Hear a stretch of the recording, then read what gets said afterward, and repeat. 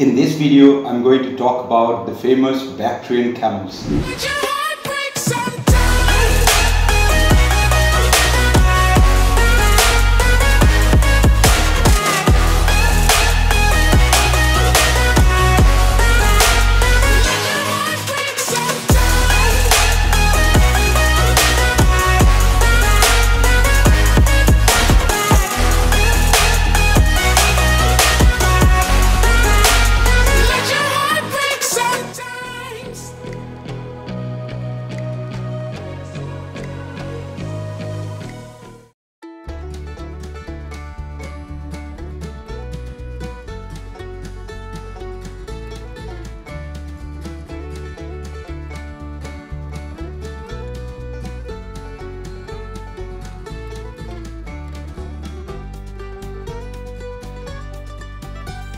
Hey guys, right now I'm at Nubra Valley. To be specific, this very place is named Hunder.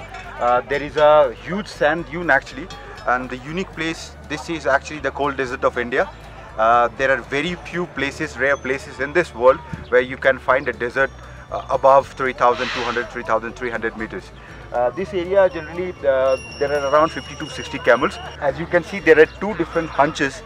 Because this is no ordinary or regular camel which you do find in different part of the world and generally in the desert. This very animal is endemic to this in India, only in Ladakh, to Nubra Valley, to this very region. Apart from this area, you can find them in Mongolia, Kyrgyzstan, some Central Asian countries. They are very endemic and they are very ancient as well. So because of for the tourists, this place is getting popular between the tourists, and they are offering a camel ride or a camel safari. If you can see that side till the red flag, and it's not actually expensive, it's just 450 rupees. Or you can go to, there is another shorter route where you can pay 350 rupees and you can go, and even you can take some photos by just paying them maybe 100-200 rupees. This area is actually beautiful, and another unique point of Nubra Valley is this is one of the most greenest valley in the whole of Ladakh region. Nubra literally means the valley. Nubra literally means the valley of flower. The name given because of whole Ladakh area is actually dry, but this very area is completely flourishing with greenery everywhere.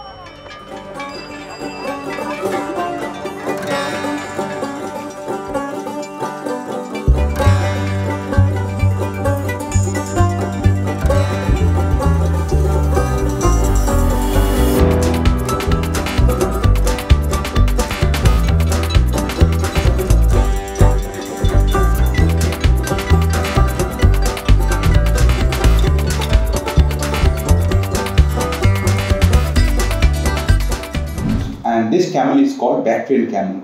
Why Bactrian camel is important? Well, it's not the only factor, or it's not the reason people go to Ladakh or visit Ladakh.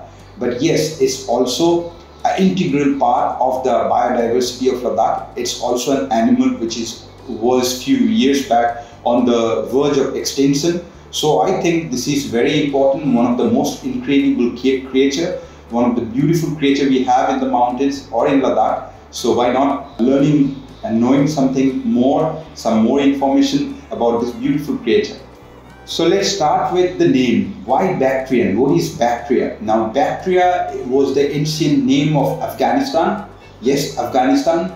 And this camel, as the name goes, Bactrian camel was originated in the ancient time from the northwestern part of Afghanistan and also from the Central Asian steppes. Countries like Kazakhstan, Mongolia, Kyrgyzstan, Iran, even Afghanistan, and only in Ladakh. These are the places or regions where you can find these beautiful animals. Now, just because it's originated from Bactria or ancient Afghanistan, how Afghanistan was called in ancient time, just imagine we studied in a history book when we used to be school children about Alexander Not So Great, who actually tried to invade India, and his whole route was through Afghanistan. Well, Afghanistan was not known Afghanistan that time, it was known as Bactria. So that is why the name goes Bactrian camel. Now this camel, as I already told, is double hump. Generally the camel usually which we see in India and Rajasthan Thar desert or any other countries like, for example, the Arabic Peninsula, in the Middle East or the Gulf countries, even in African Sahara deserts or some other part of desert in the world, you have the single humped camel, which is scientifically called dromedary camels. Now Bactrian camels are double hump. These camel, if I go for the appearances, these are little bit shorter heighted, but they are sturdy, they are bulky. The weight is much more than the regular camels. So they are also built for the rugged terrain. They are very tough and can live and thrive and survive in extreme temperatures and extreme climate, high altitude mountains. So that was the reason. You see, during the ancient Silk Route, which was from China, all the way from China, via Mongolia, via Indian Himalayan region, they used to pass India, and then through Central Asia, they used to travel all the way up to Europe and other Central Asian countries. Now they needed an animal because in ancient time, 2,000, 3,000 or even 500 years back, we didn't have cars or flights or, for example, ships to carry things, trading goods, for example. So they needed an animal which is very tough, which can survive and work, because this Bactrian camel, they can live and survive from minus 40 degrees Celsius till plus 40 degrees Celsius. Can you imagine? Minus 40 to plus 40. So this is a huge temperature gap or temperature differences. They can thrive and survive and live till plus 40, which is extremely hot, and minus 40, people who haven't seen how does it look like, you cannot even imagine in your worst dreams, which is minus 40. I have so far seen minus 30, so I know how exactly it can be minus 40. Everything is frozen, you don't have anything to eat. So these camels can actually live there. Now, what is their, what are the qualities, what are the things they have because they can live? First, they are not very short-coated like normal usual camels we see. They are the furs they have on their skin is very thick, it's much more longer, so it's actually a long coat animal. Number one. Number two, they can literally eat anything. They can eat, for example, tough bark of a tree. They can chew it and digest it. They can chew and digest any kind of shrubs, thorns, cactus, anything. Their mouth, their tongue is actually very tough in that way. So they can eat and digest anything. Secondly, the temperature capability, already have told, that is also another very important factor that they can actually survive in this kind of places. Now, if I talk about Ladakh, many of you know that all the places in Ladakh which is visited by tourists are all higher than 3,000, 3,500 meters. If I talk about the Mongolian region, Tibetan region, parts of China, these are also high altitude region. If I talk about the Central Asian steppes, now steppes means actually vast plains, but then those plains are situated in very high altitude area. If I talk about the Pamir mountains, for example, it also goes till 6,000 meters. So the general usual altitude is more than 3,000, 3,500 meters. Secondly, these camels are very strong. They can actually carry anything between 100 to 200 kgs and can walk up to 40-45 kilometers every day with such kind of loads. So these are the factors or the reason in ancient time those traders from China, Mongolia, India and other parts of Central Asian countries who used to travel all the way across to Europe to sell their goods, for example. So they were literally dependent on these animals. So that is the reason from Central Asian steppes and Afghanistan, this animal started to spread over China, Mongolia, some parts of India, then obviously Kazakhstan, Kyrgyzstan, some part of Iran even, and Afghanistan. These are the countries till today you can find some of this specimen. Coming back to Ladakh, because we are in India, so I think that you might be more interested about how this animal ended up in Ladakh. What was the history? So I dug around a little bit. There is the local historian and his book, and then there is this current science journal. According to them, this animal, Bactrian camel, appeared in Ladakh first time was in 1870, so early 19th century. And as I know, as we might have also known, that ancient Silk Road was closed around 5 decades, so 50-60 years back in the early 1950s.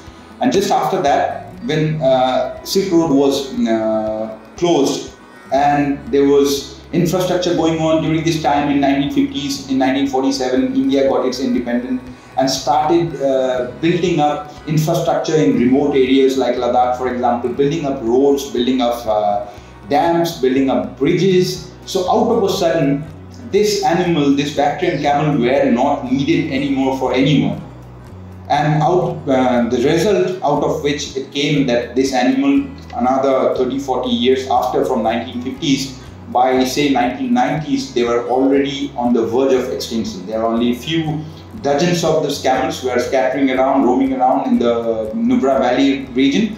So the first thing happened in 2000. In early 2000, some locals from the Hunder village, now Hunder is a small village or beautiful place in the Nubra Valley of Ladakh. Some villagers took an initiative. They started getting those camels, they started farming and breeding them. And in 2003, the camel ride or camel safari in Ladakh, first time it was started in 2003. Obviously, there was people were skeptical a little bit. Many thought that this was not a good idea, because why would tourists come to a mountainous region and why would they go for a camel ride? But some villages who started it, they proved them wrong, because today there are people standing in a queue to wait for their chance to actually hump on those double hump camel. The rate goes around 300-400 rupees. It's very cheap. I have talked to tourists while I was traveling in Ladakh. Many people said that yes, we have seen camels before, we have rode a camel before, but then doing it in Rajasthan or in Dubai or somewhere else, it was a completely different experience than just coming into the mountain in the Himalayan region, where most of them didn't even expect to find a desert and sand dunes, and then there are a few hundred camels. And just for a few hundred rupees, you can actually take a ride on them. And that too, just imagine you're with a camel, you're in a desert, but what you're looking at is you have surrounded by snow-capped 6,000, 7,000 meters high mountains. So that's incredible. Now there are obviously, see, in any things in life which happens, there cannot be always the positive side or always the negative side. Every coin has its two sides. So definitely here in this incident also there were drawbacks.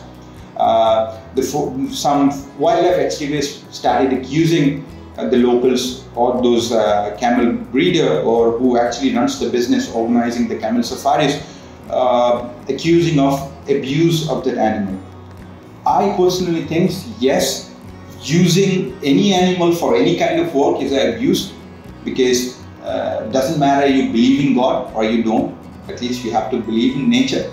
But Mother Nature didn't create cow, for example, for us to milk them, or the milk is not produced for us to milk it. It's in a way it's also immoral, in a way it's also abuse, because the milk in the cow's body or organism, it's the first place it's actually created for the calf to be fed on, but we steal it, so it's stealing.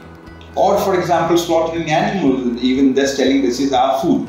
So in a way, yes, it's kind of abuse, but there is another point to look at it, another way to look at it.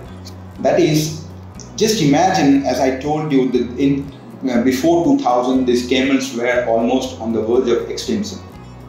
Just after some local villages started the initiative, organizing these tours, organizing these camel safaris, their numbers started getting increasing. If today you count in 3-4 villages, that is number 1 Hunder, then Diskit, then Sumur and Tigger, these 4 villages where people are actually having those camels or running this business. Now out of a sudden, within just a 20 years of span, from 2000, today is 2000, now it is 2020, within a 20 years of span, it grew, their number grew to almost 300 camels, 300 individuals. So in a way, actually, if the locals didn't take up this opportunity or using this camel, it would have been resulted in complete extinction of this beautiful and incredible animal. So logically, even though I'm completely against of any kind of animal abuse, even though I'm a true animal lover, but the fact remains that just because there was no initiative at all from the government, these camels were just roaming around by themselves. Now that the people have taken up this initiative, as I told you earlier, started from Hunder village. In 2003, they have actually formed a union to actually preserve and to actually organize the business in an organized way, because before 2000, those camels were free. Now if you go there, those camels cost almost about 100,000 or 1 lakh rupees. So that is also an integral part of the economy of the Nubra Valley. because you see there are more than 45 families today, 45 to 50 families today who are involved in this business, and that is, I'm talking about only in Hunder village.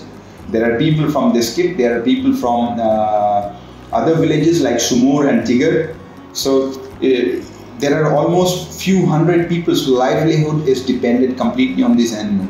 Now, just because these guys are taking up this as their job or profession, they have to take care. So they are feeding those animals, they are taking care of them. These Bactrian camels generally live for say around 40 to 50 years, sometimes maybe even little lesser. Their gestation period is around 13 months. It's generally one calf, but sometimes even two calves can be produced and born. And in just 1 year, in 2012, I have taken some statistics. For example, in just 1 year, they have produced around 21 calves. So another 10 years, if there is some subsidies or some preservation program offered by the government, then I think it will be really useful. Because the reason is, in the extreme mountains in the Ladakh region, all kind of infrastructure which we generally get here in the plains is much more wider, much more useful, much more easier. But for them to even manage a veterinary doctor is a luxury. But still, from the government there is veterinary doctors, so there are programs, subsidies, cattle food, etc. Medicines are given from goats, for sheep, for horses, for cows, for yaks. But unfortunately, Bactrian camel yet is not listed in that particular list, so that the people who are breeding them can be, get some facilities, get some help from the government side.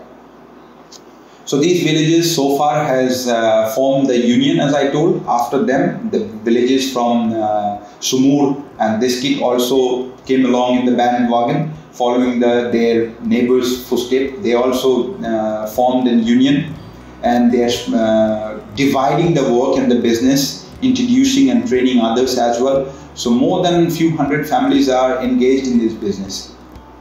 So next time you go to Ladakh, definitely visit Nubra Valley, because not just because of this camel, obviously, it's one of the most beautiful and incredible place in India, one of the most beautiful and incredible place. Definitely Ladakh, it's a must visit. Many people just visit Nubra Valley for 1 day. It's like, almost 5 hours journey from lake, crossing through Khardungla, the highest motorable pass in India. It's also an amazing experience just to drive and go there. But I suggest you better stay there at least for 1 night, because Nubra Valley is just one huge valley. It's not a name of a small village. There are at least 5-6 different villages which worth to visit. First, obviously Hunder, where you have the sand dunes. Then there is this village called Diskit. Diskit monastery is one of the ancient, one of the biggest and one of the most beautiful monastery which is situated in Diskit Valley. You might have already seen the video. I have already done a video, it's on my channel. Just look at the video of Nubra Valley. It's a detailed video where I have explained everything from what to do, where to go, where to stay. There are a few videos I have made about few hotels, so that you know how the hotel looks like, what are the rates like, what are the facilities you can get. The best place to stay, according to me, in Nubra is Diskit. From Diskit, Hunder is very nearby. You can also, if you have another day, one more day, then you can go to Turtuk. Turtuk is almost 70-80 kilometers from Diskit, which is at the border. That's the last village of India during 1965 or 1971. I'm not really confirmed, so please excuse me. India-Pakistan war, India successfully captured that village. Before that, it was in the Pakistani territory. So this is now in India. Turtuk also comes under Nubra Valley region. And Nubra is also the gateway for the highest army camp in the world, or the highest battlefield in the world, for say, that is Siachen.